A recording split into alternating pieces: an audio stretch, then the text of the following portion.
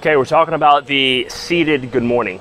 This is actually a great movement to work on hinging ability, building posterior strength, opening up the adductors, the hamstrings, the glutes, the spinal erectors, just a great movement overall. There's different ways that you can do this. So if you've noticed, I've sat back onto a bench, and my goal here, right, let's say I have a back rack loaded with a barbell, maybe it's weight, maybe it's a PVC pipe. Keeping my chest up, I'm keeping perfect posture through my spine.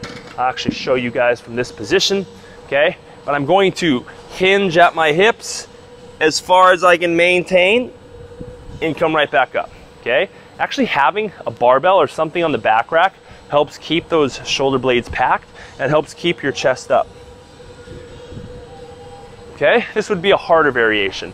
Another variation is to sit at the edge here, grab some dumbbells. Maybe we want to elevate this bench just a little bit if the coach prescribes that to you. Keep the weights right here and do the same thing. Chest up, hinge, hinge, hinge, hinge, hinge, as low as we can maintain. Posture through our spine, come on up, okay? Obviously you can load that with what the coach prescribes or something to your comfort level for the reps that are prescribed.